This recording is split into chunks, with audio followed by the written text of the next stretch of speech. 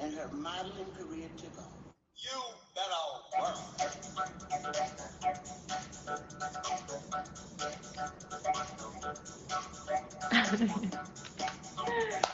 Next highlight, syempre. Highlighter. Diba, konting-konti nang nabubuo yung look natin. Mamaya, kasi may 4 p.m. ako mamaya eh. Ganito na yung itsura ko. Ito na yung itsura ko. Mamaya, sa parang, ano yun, best of the brightest. Ito na yun. Kayo ko, kayo diba? Ganito na rin ako uwi. Baka magulat sa akin si mami.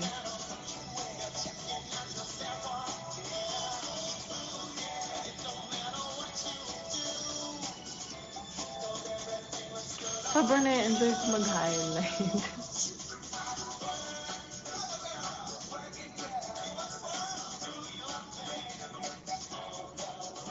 Wow, thank you. Pink lang. Thank you, guys. Grabe, malapit na natin matapos yung ano natin. Anong oras na ba? Ay, 1:13. Malapit na natin ma-complete yung ma-reach yung 300K. Matami pa tayo time. Thank you, guys. Sleepy eyes? Sleepy eyes ako? No, I just look sleepy because I don't have anything on my eyes yet. My brows are so high. Real question, what does sana all mean? Ay nako, it's so hard to explain because it's a Filipino expression and there's not really a direct translation to English. Hey, ba Starmates, explain nyo kay Patty. Ano bang, try natin yung best natin explain sa kanya, sana all. Hope everyone. That's the literal translation in English. Hope everyone. It's like you're trying to show your jealousy towards someone. Ano ba? Ang hirap. Like, ay, sana all.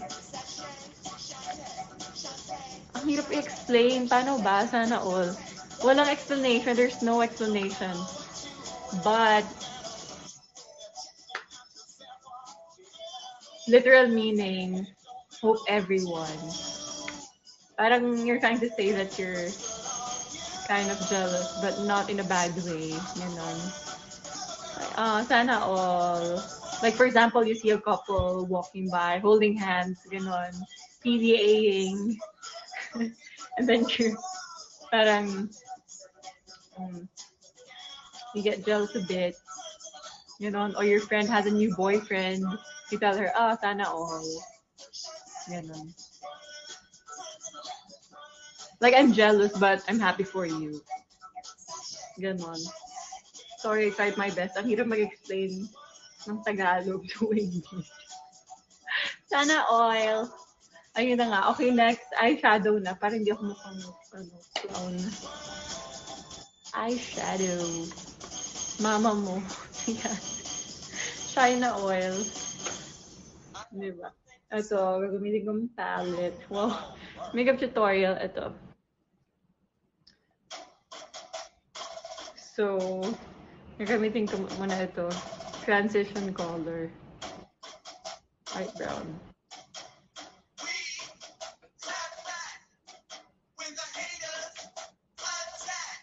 This is fun. Thank you. I'm glad I could make you smile. Okay, Leia.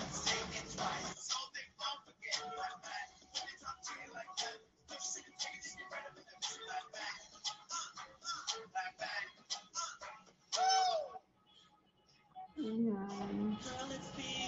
Siyempre, kasi tinaas natin yung brows, kunyari, tataasan din natin yung crease natin. Tayong eyeshadow. Ilalagpas natin sa parang yung magiging crease natin, kunyari, yung brows natin na totoo. Gets?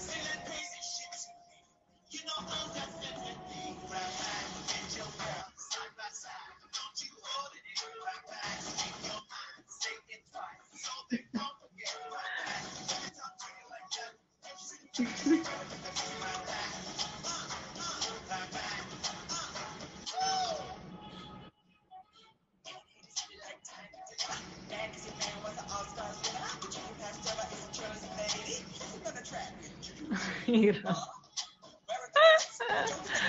Oh my God. My friends watching me right now. Nakahiya niyo na ba ako?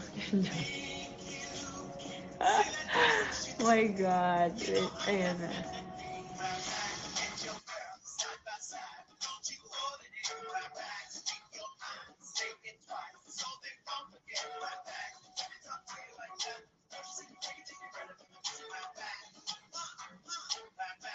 Hirap pala mag-makeup ng ganito.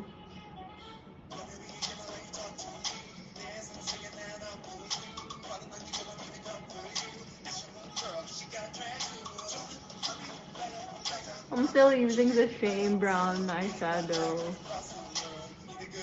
by the way.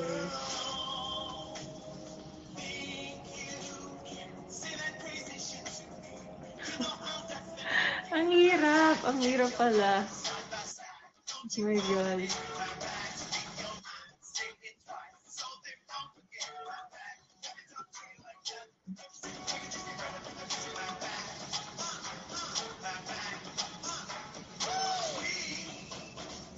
Okay.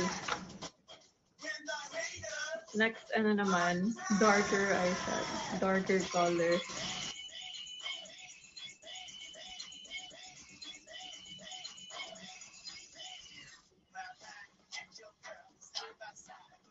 Dito.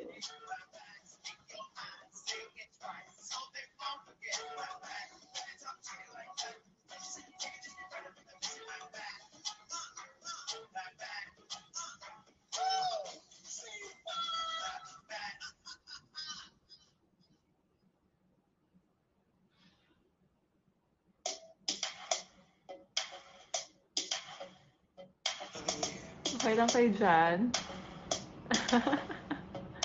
Oh my God, Ay, akala ko sa'yo yun. Ay, ano yung mata ko? Sorry. Not ready.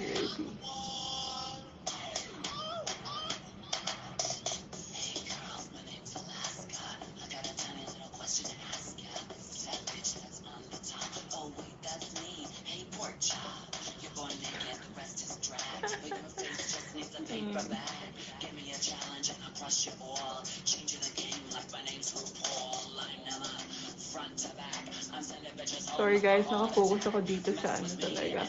Thank you sa mga nag-send. What age ka natuto mag-makeup? Ako mga ano, siguro 13. 13 ako. Mahilig na talaga ako mag-makeup. As in, natandaan ko pa ang OG beauty vlogger pa ng si Michelle Fan. Kilala niyo siya, yung OG YouTube makeup guru. Siya talaga ang unang-una. Si Michelle Fan. Yung Vietnamese. Sa kanya ako natuto.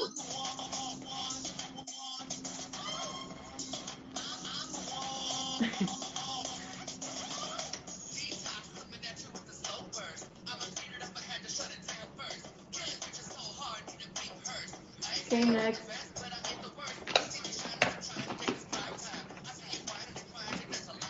Liquid eyeliner naman.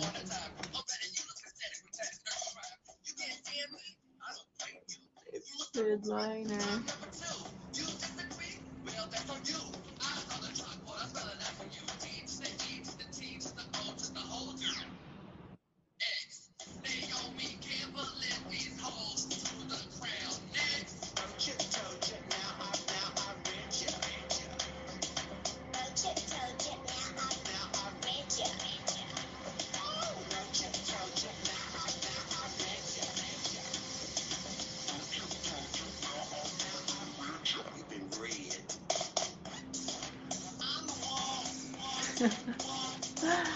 Ganito ba kayo?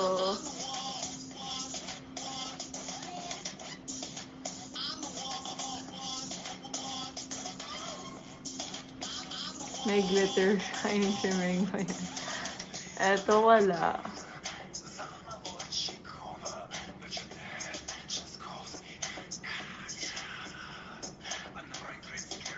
Kaya sino favorite drag queen nyo? Or may mga kilala ba kayong drag queen? Sino yung favorite nyo?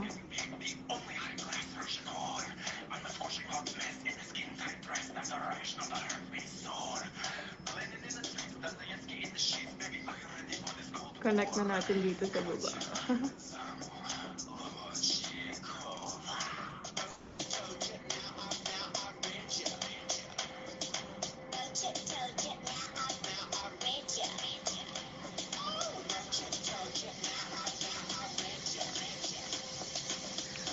Ano? Mag-makeup ng self for other people. Mas gusto ko mag-makeup sa sarili ko. Kaysa sa iba. Mas kaya ko.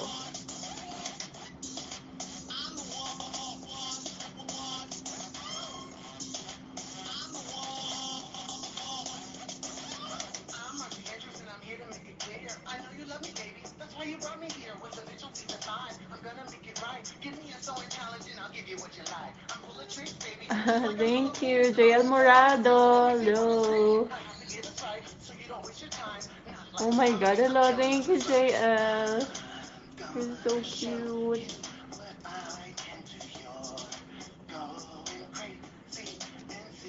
Ano sabi niya? Hala ka. Ayun. Kumusta kayo guys? Ano ba kayo? Kung hindi niyo pa napapanood yung Drag Race, panoorin niyo na. You guys are missing out. If you haven't seen it. Sobrang galing. Sobrang ganda.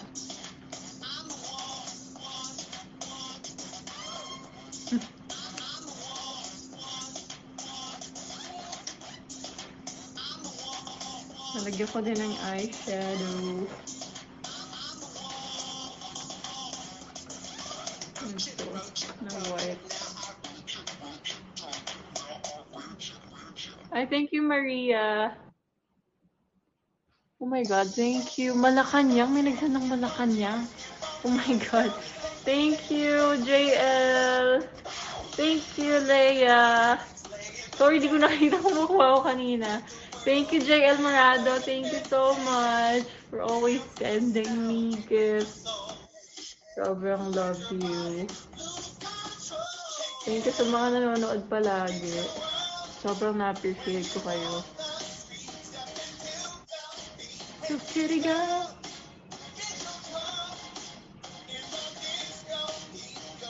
Highlight lang natin yung brows para mas